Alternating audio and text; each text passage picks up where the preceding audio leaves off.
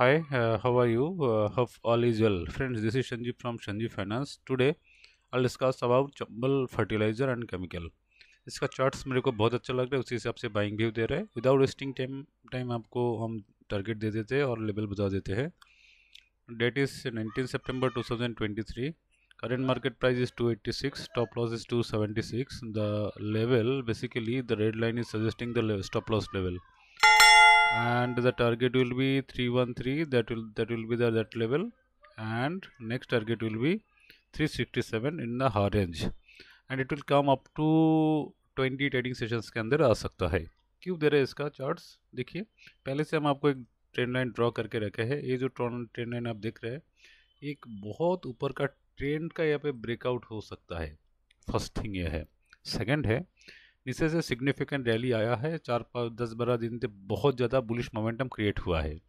Second है, इसका 200 DMA जो ट्रेड कर रहा है उसके ऊपर अभी ये जाने का कोशिश कर रहा है. तो रेड लाइन जो है 200 DMA के ऊपर है, उसी हिसाब से मेरे को सिग्निफिकेंट यहाँ पे लगता है. थर्ड है, इसका अगर मैकडी एंड RSI को अगर पुलअप करेंगे तो there is a strong by यहाँ पे दिखता है. ये 60 के ऊपर चल रहा है एंड इसका मैकडी भी बहुत अच्छा ऊपर में बुलिश मोमेंटम में व्यू बना के रखा है. ये जो 4-5 जो कंसिस्टेंस यहाँ पे दिख रहा है उसी हिसाब से बाइंग व्यू हम आपको प्रोवाइड कर रहे हैं. नेक्स्ट है, अगर इसका ऑप्शन डेटा हम थोड़ा आपको दिखाने का कोशिश करेंगे तो उसमें भी और एक आइडिया आपको लग जाएगा.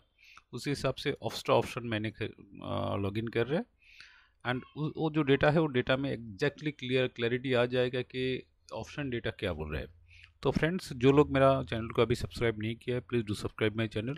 इफ़ यू वांट टू से something, please do comment on comment sections. And अगर सही में मेरा वीडियो आपको अच्छा लगता है तो मेरा जो वीडियो है उसको आप फ्रेंड्स फैमिली मेम्बर के साथ जरूर शेयर कीजिएगा. देखिए, अभी चंबल फर्टिलाइजर का ऑप्शन चेन का डेटा या ऑप्शन डेटा खोज जाए तो उसमें क्लियरली दिखेगा ह्यूज कॉल ऑप्शन राइटर या कॉल ऑप्शन बायर 290 के आसपास करा है. एंड सिग्निफिकेंटली जिस हिसाब से पुट ऑप्शन भी एंड कॉल ऑप्शन में हलचल हुआ है, अगर 287 के ऊपर उठेगा तो मेरे को लगता है कि कॉल ऑप्शन का बहुत ज़्यादा FII या DII जो है उसका बायर अभी खड़ा है. एंड 287 के ऊपर जैसे ही उठना स्टार्ट होगा, भाई अभी 10-12 दिन है एक्सपायरी में, तो क्वाइट कंसिस्टेंस यहाँ पे लग रहा है.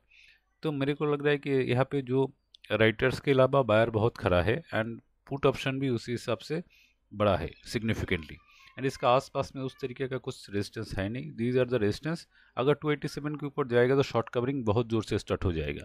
और सेकंड है, अभी 9:09 हुआ है तो अभी दिख रहा है कि इसका प्राइस 290 के आसपास चल रहा है. तो मेरे को लगता है कि इसका जो प्राइस है, ये प्राइस 287 के ऊपर है एंड इसमें बहुत ज़्यादा यहाँ पे कन्विक्शन आ सकता है ऑफ साइड में.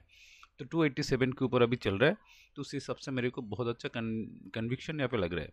अगर लॉन्ग टर्म में और थोड़ा चार्ट में जाएंगे तो देखेंगे ये चार्ट्स का हाई बनाया था 518 का, अभी चल रहा है almost half of this stocks. तो उसी हिसाब से भी मेरे को बहुत कन्विक्शन लगता है. एंड जिस हिसाब से लोकसभा का इलेक्शंस भी आ रहा है एंड जिस हिसाब से गवर्नमेंट का फोकस है एग्रीकल्चर सेक्टर के ऊपर, उसी हिसाब से अगर लॉन्ग टर्म के लिए बाई करके रखेंगे तो भी आपके लिए बहुत अच्छा यहाँ पे कन्विक्शन निकल के आ सकता है एंड मेरा टारगेट जो है उसके ऊपर भी जा सकता है. तो friends, this is from my and. आपको अगर कुछ सुझाव है तो please do comment on comment sections. कुछ भी बोलना होगा तो अपना दिल खोल के इन्वेस्टमेंट के बारे में मेरे को पूछिए. हाँ, बाइंग करने से पहले ज़रूर अपना फाइनेंशियल एडवाइजर के साथ आप डिस्कस कर लीजिए कि वेदर इट बाई और not two by. I am just giving you the assumption and a prediction of the stocks. हम आपको बाई करने के लिए मजबूर नहीं कर रहे. Thank you so much for watching my videos. सही में अगर इसको लगता है कि कुछ जिस निकल के आया है तो please do subscribe my channel. Thank you so much once again.